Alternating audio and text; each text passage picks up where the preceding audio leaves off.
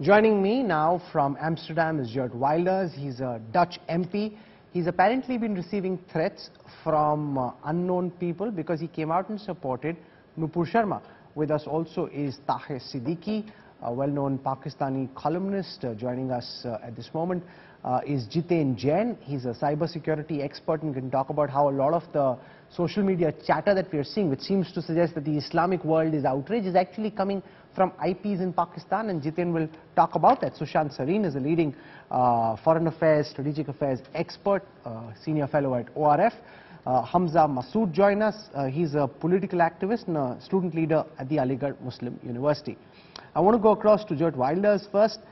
Can you tell us about the kind of threats that you've been receiving? You're in Amsterdam, so I'm curious why you decided to wade into this controversy and come out and speak out in favor of Nupur Sharma? Well, I believe Nupur Sharma really only spoke the truth about Muhammad.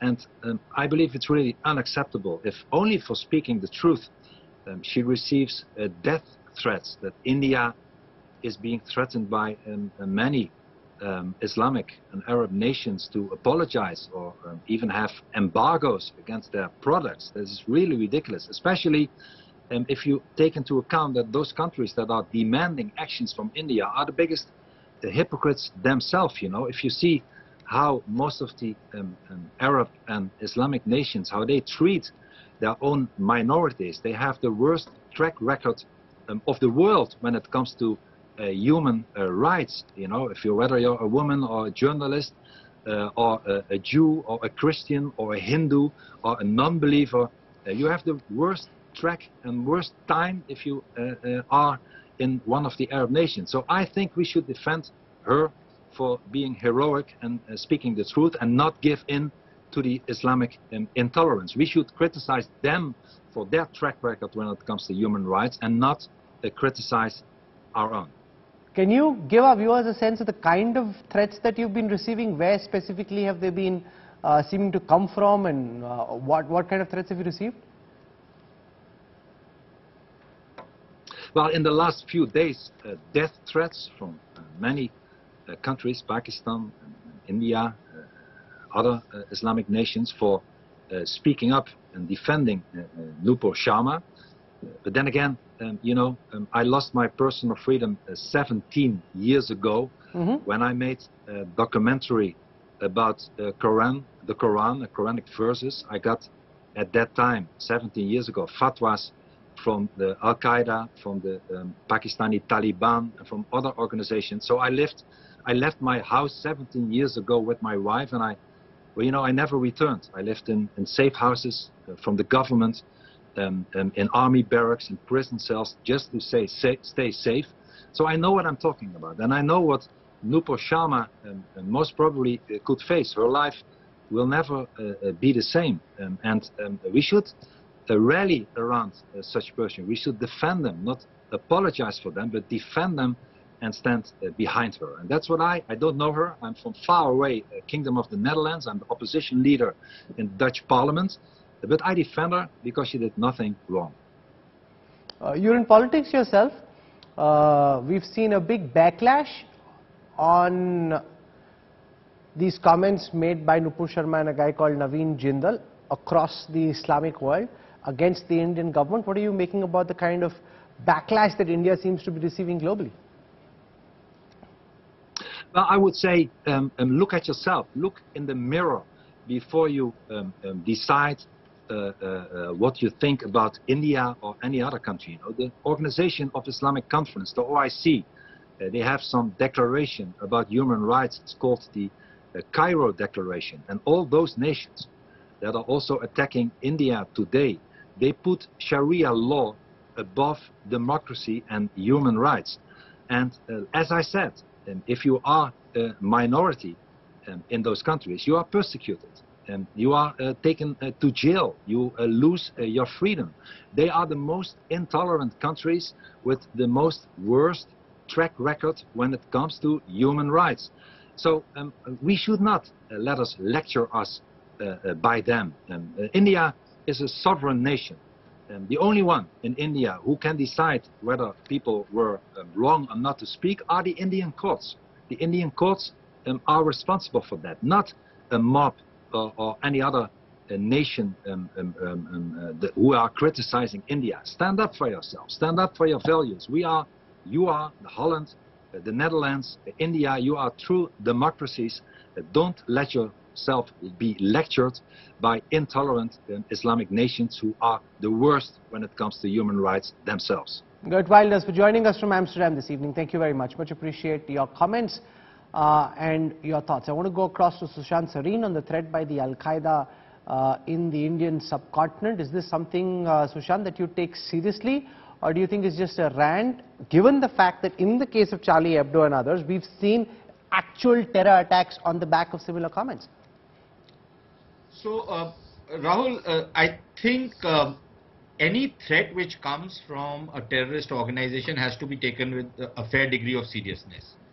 But having said that, I think as far as the AQIS is concerned, it's basically trying to cash in on a very emotional issue. Now, a lot of the emotion which has been, agitated over this issue is manufactured, as I'm sure Jitin will tell you later on.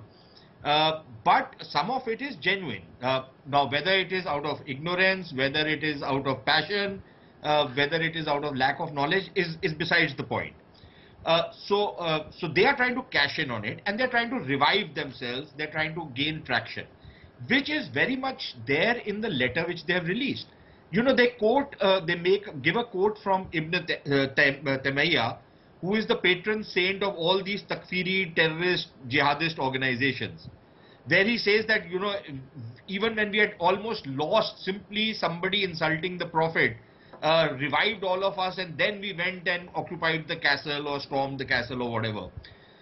So clearly, in terms of their actual presence on the ground, it is probably not even in double digits.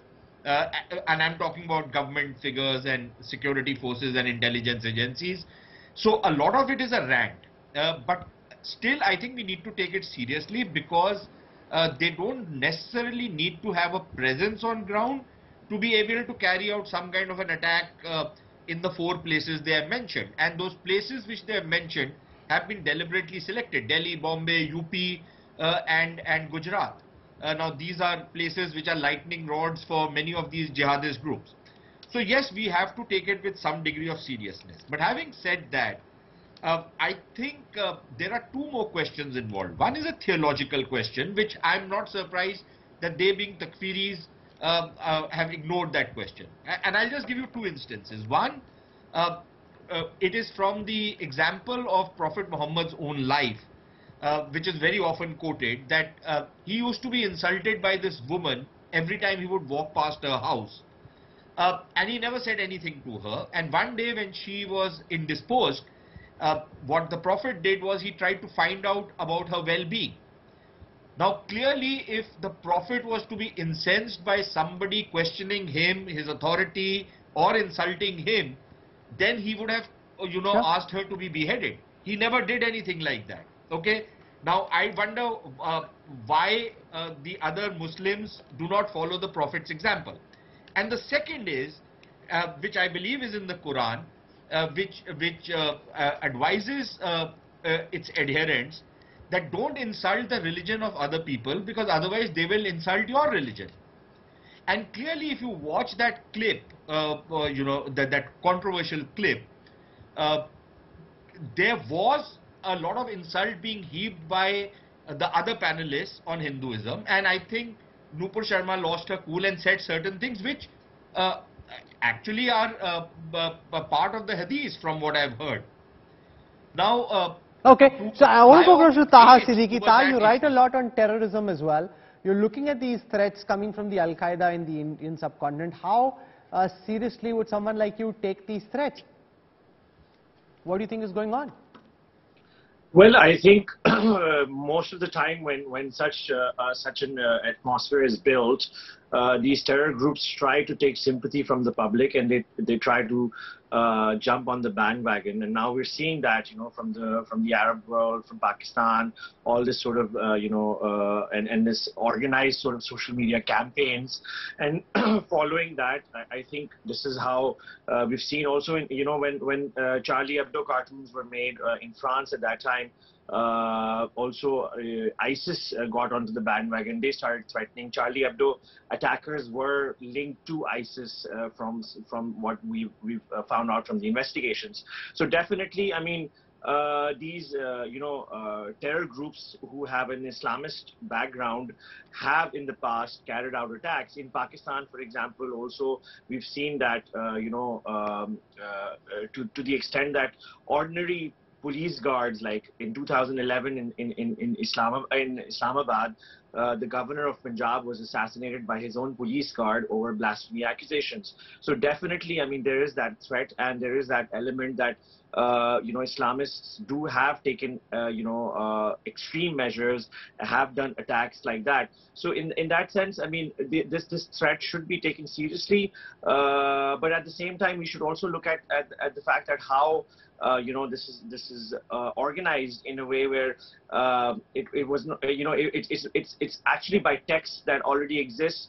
And as earlier someone was saying that in Prophet's life there's this peaceful version also of him, but at the same time there are texts that talk about how blasphemy, people who were committing blasphemy were punished or were killed. So there's those both types of texts, and that's why there needs to be an open debate from the Muslim countries, from the Muslim leaders about this, because that's not what's happening. So that's why then terror groups and Islamist groups, they take over and they hijack the whole narrative, as we're seeing. Do you see merit in the argument that what she said was unfortunate, inadvertent, and she's regretted it, but she's essentially quoting from the hadiths, and therefore if she's saying what she is, she maybe the construction may have been awful, but essentially just on facts, it's something which she's saying which isn't incorrect factually, at least is written in the text. And that's something that needs to be debated and looked at. Definitely. I mean, actually, there are several Islamic scholars who've spoken about this also in the same way. I mean, also about the same facts, perhaps not in the same way. So that there's the way she did, but then there was this whole TV debate and how TV works, and there was a back and forth from the other guests. So because of that, it got heated. But at the end of the day, she was stating what is already written in the scriptures, in the hadiths, and these things need to be debated and discussed by the Muslim leaders. The Muslim leaders around the world, I do not understand why they want to externalize the problem, because perhaps they want to externalize the problem because in that way they can radicalize their population for an external enemy, and that's what countries like Pakistan do, or other Muslim countries which are run as dictatorship do, because they don't want to be questioned themselves. So they externalize problems like that and target other countries, and that's what we're seeing with this whole thing. In fact. Okay, Jiten Jain, you're looking at the trends on social media. Initially, it seemed there was a lot of chatter on this issue. Then the open source investigation that I looked at, done by Kamaljeet Sandhu and our OSINT team, seems to suggest that a lot of this chatter seems to be organized out of Pakistan. What are you picking up? Rahul, I would like to recall the op-ed I wrote for India Today about the disinformation campaigns being run by ISPR against India in the last 4 years. And if you look today, kind of campaigns which have been run by ISPR post 370, article abrogation, after the Balakot airstrikes, during the CAA protest, Delhi riots, and then during farmer protest, I mean, India has been literally sleepwalking into a narrative disaster. We have been a bruised victim of targeted information warfare and disinformation campaign by ISPR and ISI from Pakistan. Article 370 and the reaction of Muslim world was a shock for them. They could not digest the fact that India's ties with Islamic countries in the Middle East were evolving, increasing, and they were not willing to stand up for Pakistan after 370. And since then, you would notice there is a concentrated campaign emanating from Pakistan, projecting Islamophobia in India. These hashtags like, Indian Muslims in danger are continuously running from last 4 years. During all these events of, Tablighi Jamaat, CAA, lockdowns, Delhi riots, during hijab protests. There is a pattern to paint and dent India's global secular image. There is a concentrated campaign to destroy India's secular credentials and evolving image in the Middle East, especially in the Muslim countries. You know, you take the example of Mohammed Shami, that, you know, way he was trolled on Twitter after India lost to Pakistan. 80% tweets initially came from Pakistan. It was our people who walked into that narrative disaster. You take example of this Nupur Sharma episode. You know, in the first 24 hours, I analyzed 70% tweets have come from Pakistan, 20% from UAE and America using the proxy. How do you know that 70% are from Pakistan? You know, Qatar, Indonesia and these Middle East. No, we have analyzed. I have the quotes. Anybody in OSINT can analyze the hashtag boycott India and you can see what is there. Now the point is, not even 4% tweets came from Middle Eastern countries. This is all Pakistan pushing edited videos, images, propaganda in Middle East, making fake handles. This happened during Delhi protest also. They created fake handles of Saudi princes. They created fake handles of, you know, many Muslim leaders in Iran. It has happened for last 4 or 5 years, and our agencies, I mean, we are facing this not because of the, you know, great competence of our adversary. It is because of the inertia of our own babus, who are not just willing to accept and respond to this, you know, brazen information warfare against India. And no matter how many corrective steps we take after the incidents are done, the damage by these narratives, disasters, denting of India image, damage is already done. And the biggest casualties is India's foreign policy in Middle East. Rahul, you take example of, I think we discussed on your channel, you know, several thousands of handles which are created from Pakistan during Delhi riots. They posted fake news like how Muslim women were evicted, how Delhi police was killing Muslim children by cyanide gas, all fake tweets. And handles were created, disinformation was posted and then propagated by leaders like Rahman Malik from verified handles, and then those handles were deleted. Now the point is, India has to stand up, India has to accept that we have been targeted, and India has to expose these campaigns of ISPR in Pakistan.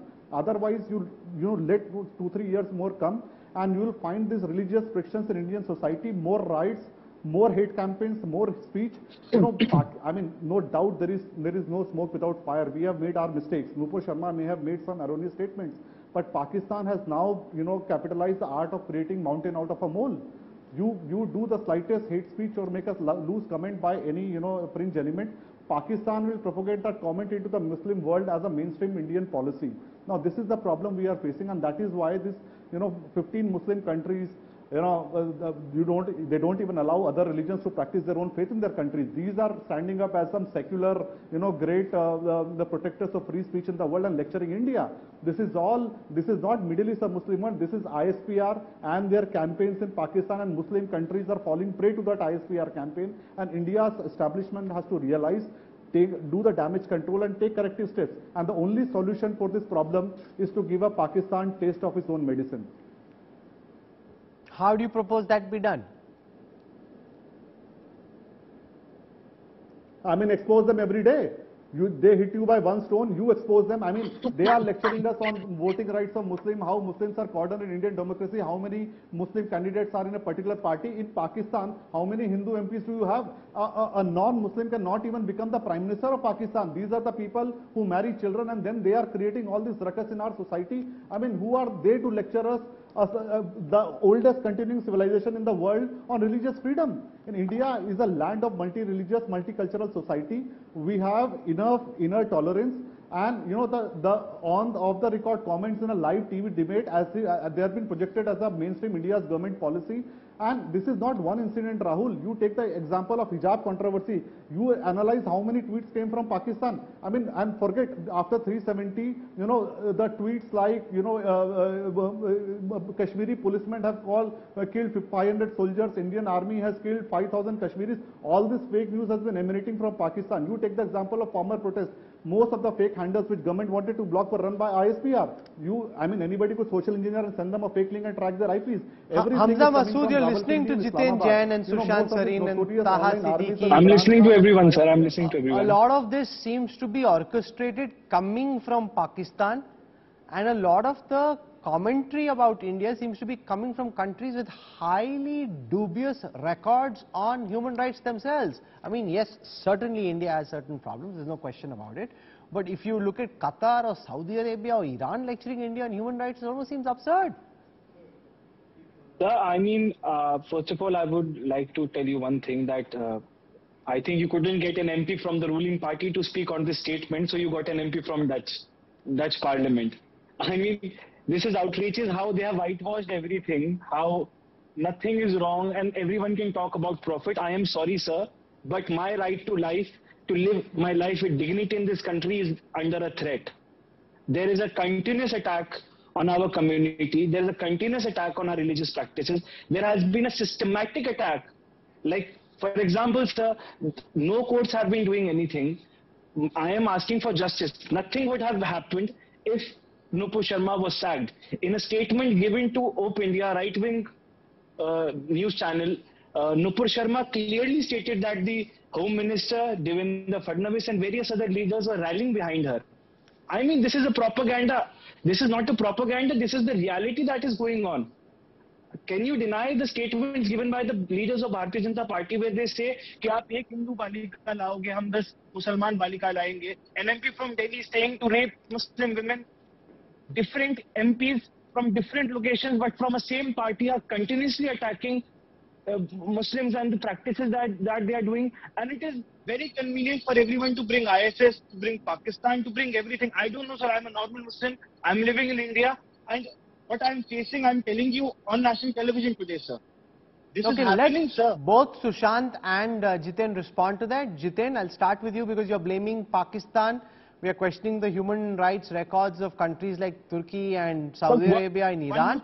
Hamza makes an important point. He says that as a Muslim, he's feeling suffocated, that you've got a majoritarian sentiment that is prevailing. Therefore, don't blame bots or IPs in Pakistan. Also have the courage to hold the mirror and look within.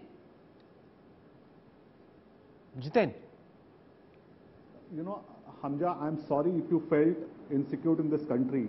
I mean, this is the only country where the Muslims are the second largest majority in the world, and you enjoy equal rights. Yes, it is, sir. It is a country for which my forefathers have sacrificed their lives. It is a country that Baba Sahib gave us a constitution. Article 25 of the constitution gives us a right. We are one continuous civilization. But what is happening today, they are completely, the countries you are naming, Constitution of India has equal right in that country. So let's celebrate, let's be proud of our nation. There may be certain mistakes, there may be certain incidents, there may be certain people, there may be certain feelings of hurt. I mean, we have enough room within our own country to sort out our own problems. Now if you want to blame that Indian courts are not functioning, Indian government is not functioning, Indian society is not functioning, Indian law is not functioning, then you are living in a fool's paradise. Which country do you want to People speaking at the same time. Hamza bhai, Hamza, 1 second. I don't want both. No, 1 second. This is not. No, 1 second. This is not. 1 second. No, Hamza, pipe down. 1 second. I want you to. No, 1 second, Jiten. I don't want both people speaking at the same time. Tempers in any case are running high. We've got a security threat from the ISIS. We want to just keep things calm and sensible. It is calm, sir. It is calm, sir. I'm a citizen of India, and all I'm saying is, whatever is happening, why isn't the houses of Nupur Sharma and Jitendra not being razed down by bulldozers? Because I have seen in the last 1 year that bulldozer is the new court in this country, sir. Why are ये क्यों नहीं उनके घरों पर bulldozer चल रही है, sir? No, but that's a critical question. Sushant wants to come in. What have they done? Why should they have a bulldozer on their house? I mean, no, 1 second. Why is not justice being given, sir? Okay, let Sushant respond to it. 1 second. I've heard what you're saying, Sushant. No, 1 second. Let Sushant speak, please. Sushant. Only if this guy keeps quiet, because I've heard enough of his rants. You know, I think he should stop, number one, playing the victim card. He's not a victim. For a day in this country, you know what I'm feeling. Hamza, let him speak. We heard you. Hamza, with respect, we heard you out. You said what you had to. Let Sushant speak. I promise to come back to you. So, Rahul, number one, you know, this constant victim card playing, when in many cases, these are people who also indulge in. Did Nupur Sharma go and attack somebody? Did she go and indulge in stone pelting? Did she go and do any kind of rioting? She made a statement. Now, either Hamza, since he's such a great Islamic scholar, say that what Nupur Sharma said is not there in religious texts, that she has manufactured something and it is utterly wrong. Or he should say that those hadiths from which other religious scholars like Zakir Naik and others have quoted are completely fallacious and false, and they need to be done away with. He will not take a position on that, but he has made it in his mind that Nupur Sharma said something blasphemous. But asides of that, this constant playing the victim card, when in many cases there are people from the Muslim community who are as much responsible for violence as anybody else. I agree. If you are using the bulldozer as a statement, then the bulldozer must be a secular bulldozer. If there is a Hindu or a Sikh or any other community which indulges in riot, if this is the new template, by all means, I am entirely for it. I don't want anybody to take law in his own hands. Even those people, now Al-Qaeda might have given a threat. What about the people inside India who are giving these threats? That we will carry out violence, that we will incite people to violence, that we will chop somebody's head off, and the government sitting silent on that? If any action... Hamza, that's very dangerous. One second. Rahul, sir, can I say one thing, sir? Just one second. One second, I'm coming back to you. Let Sushant complete. Yes. Rahul, I want to say one thing. You know, you said something just right now, that everybody needs to look within. And I completely agree with you. I think, yes, the Hindu community must look within and see where we are going wrong, as much as the Muslim community should look within. How much of looking within have they done? So, you know, if you want to live in a composite culture, in a pluralistic society, it cannot be the responsibility of only one community to make peace. It has to be a collective responsibility. If you're talking about a composite culture, then everybody has to put in their part so that there is harmony, social harmony in this country. But if you keep ranting, making, you know, death threats, going on rampage, I don't see how that is acceptable. And as far as the bulldozer is concerned, I believe the bulldozer should be a secular instrument. So can I say something now? Yes, Hamza, go on. Yeah, sir. So this is the problem, sir, that I was talking about. I talked about leaders, I talked about a party, and I talked about an ideology. I never talked about a community, but the man, I'm sorry, the video isn't available on my phone, so I couldn't see who the man is. But he simply generalized the idea of Muslim community and started demonizing us.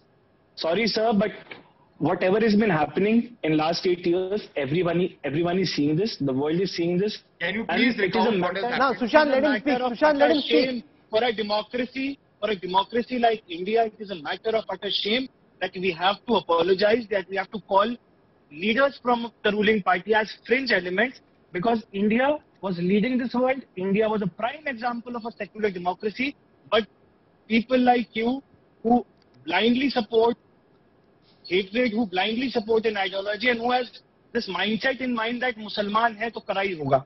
Sir, this mindset ko to badalna padega. No, but Sushant is actually calling for Hindus to introspect as well. Are you listening to what he's saying? They should. It is high time that we should de-radicalize our society, be it Hindus, be it Muslims.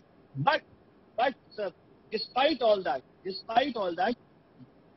हम लोग रसूलुल्लाह के ऊपर कोई भी बदतमीजियों को, जहालत वाली बातों को बर्दाश्त नहीं करेंगे. I am speaking in Hindi ताकि ये मैसेज पूरा नॉर्थ इंडिया के अंदर खास तौर से, because it is the place where the hatred is being harbored right now. He is not aware of the ground reality, sir. I work on ground. I know what's going on. I know how political parties and political leaders are functioning on ground. This whole matter is solely political. There is a race going on between the ruling party, leaders of the ruling party, that कौन ज़्यादा नफरत खोलेगा और किसको ज़्यादा ऊंचा पद मिलेगा. सर ये तो रुकना पड़ेगा. Jitin Jain, would you accept that through WhatsApp, through social media, over the past several years, an environment has been built which means that several of our states, whether it's a Madhya Pradesh, it's a Rajasthan, or potentially in Uttar Pradesh, they're now a tinderbox where what we saw in Kanpur can actually, you know, happen elsewhere and can become much bigger. That because of a lot of this polarization on social media, we're now in a space where everybody, which is what I think the RSS Chief Bhagwatji was trying to do. We saw the BJP do it with the suspension, that they just need to pull back because they're too much of an edge. Jitin Jain, would you accept that in social media, which you track so carefully, has had a big role to play in that? Sir, one more thing, sir. There are these... No, one second, Hamza. Now you've spoken. Allow the other person to speak. Go ahead, Jitin. Please not interrupt. Now, Hamza, we can at least be tolerant to listen to others. Now, every time you keep interjecting. So, I'm so sorry. Okay. Go on, Jitin. Will be respectful enough to allow others to talk. आप चुप तो रहो यार. Go on, Jitin. Rahul, you see, this is the objective of ISPR, to create an atmosphere of religious intolerance in India, to create a film of victimhood among Indian Muslims. Now, he is not talking as an Indian citizen, he is talking about as an Indian Muslim. This is the whole problem. That this is what ISPR wants, that there should be so much of conflict and distress in society that we should have continuous riots, continuous hate speech, and we should forget the development agenda. Now, you know, Hamza, I understand your feeling, that you are feeling victimized, you think that, you know, koi masjid tod dega, koi kuch kar dega, but you also have to realize that 200 years ago, this is the same feeling among Hindus when thousands and thousands of temples were destroyed brutally by the sovereign of that day. But nowhere in this country, no Hindu society is holding the Muslims of today responsible for it. Those were, आप चुप तो हो जाओ यार। मैं क्यों चुप भाई मुझे बवासीर है क्या? बात सुनना सुनूंगा मैं, आप बेवकूफी की बातें बोलते रहेंगे। बदला लेंगे आप क्या? 200 साल पहले की बात ला रहे हैं, बदला लेंगे? भाई आपकी भी तो सुन ही रहे हैं ना सर। नहीं, आप बदला लेंगे क्या सर? अरे सर मैं यही तो बोल रहा हूँ, आप जिम्मेदार नहीं, आप सुने तो सही। मैं यही कह रहा हूँ, we are not holding you responsible, and for the same thing don't hold India responsible for what Pakistan is doing. हमने हिंदुस्तान चुना, मेरे बुजुर्गों ने अरे हिंदुस्तान कौन बोल रहा है यार? आप बोल रहे हैं सर, आप बोल रहे हैं सर। किसने किसको चुन लिया वो इतिहास रहने दीजिए। मैं ये कह रहा हूं कि आपने हिंदुस्तान को चुना, हमने। अरे कौन बदला लेने की बात कर रहा है? I am saying we don't want to hold you responsible. समझ में नहीं आता क्या? या अनपढ़ हो? आप आया ना बताइए, आप बदला लेंगे? किसने कहा? अरे कान का भी इस्तेमाल करो, कान का भी इस्तेमाल करो। भगवान ने दो कान भी दिए, खाली जवान से बोलने से नहीं होगा। He never said anything. I think you're making some of this stuff up. Jiten didn't say anything about revenge. Sushant didn't say anything about only Muslims need to introspect. I heard him clearly say that Hindus need to hold the mirror to themselves. So at least listen to what they're saying. No one's trying to aggravate the problem. The issue of 200 years ago. No, but no one's trying to aggravate the problem. We're trying to find a solution that everybody Rahul, can live I in am a saying spirit we are of not communal holding harmony. Muslims responsible. Responsible for what?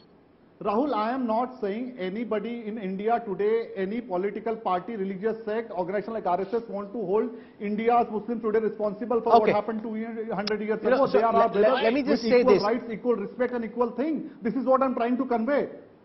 Okay, as I come to the conclusion of this debate, let me just say this, that what we've seen happen elsewhere after the Charlie Hebdo cartoons came out seems to suggest very clearly that this threat cannot be disregarded, cannot be taken lightly. It needs to be taken seriously. And I completely agree with Sushant when he says both communities need to introspect. They need to look at the mirror, see what's going wrong, and everybody needs to calm down. Maybe it's a little late already.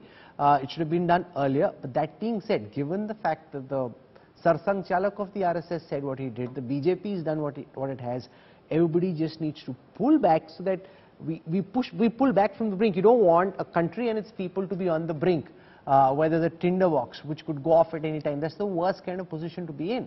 So I hope that sanity prevails. That is most important. On that note, I want to thank our guests for joining us in the Newstrack.